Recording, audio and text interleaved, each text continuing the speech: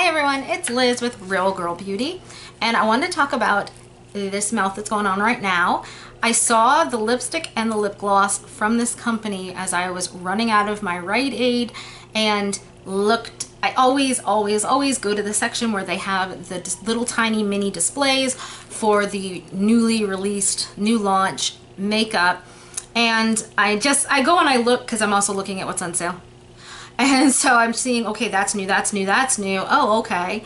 How much is it? Okay, and then I'm planning my shopping. I saw this display that had just these little simple flowery lipstick and lip gloss boxes on them.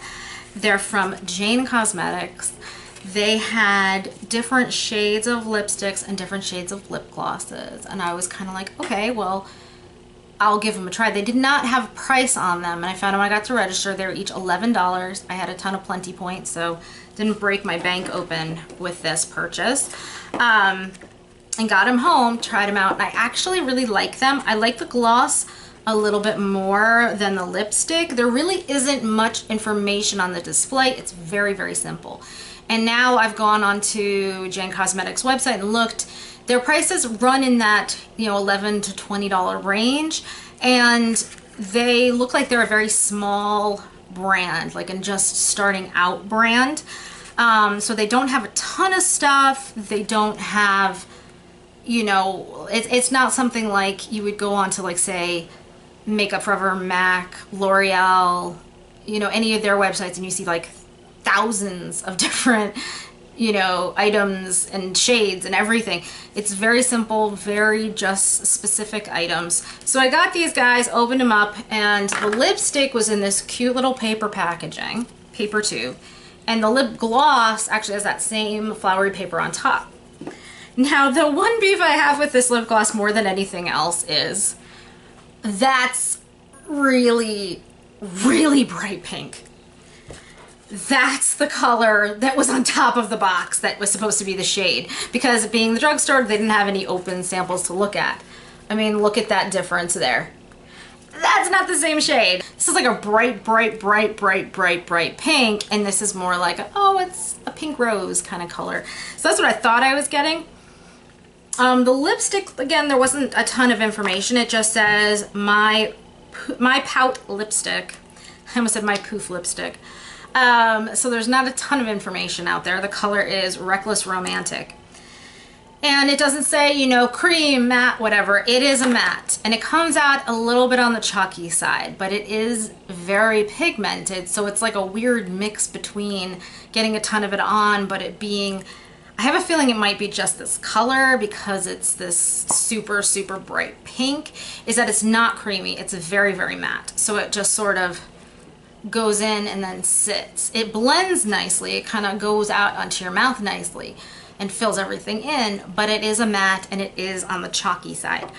The gloss, thumbs up. I would recommend the gloss all day. I was so lucky that, seriously, these two colors paired together are like a dream come true. They are the perfect pink to work with each other. So I was able to do the lipstick on bottom and then pop the lip gloss on top. The lip gloss was pretty darn true to the box. Doe foot applicator, which seems to be becoming more and more standard on anything in a tube. This one, again, bright pink. Color was Hottie. That is an exact match. That is a perfect sticker for this box. That is exactly the product. This is just called My Pout Lip Gloss.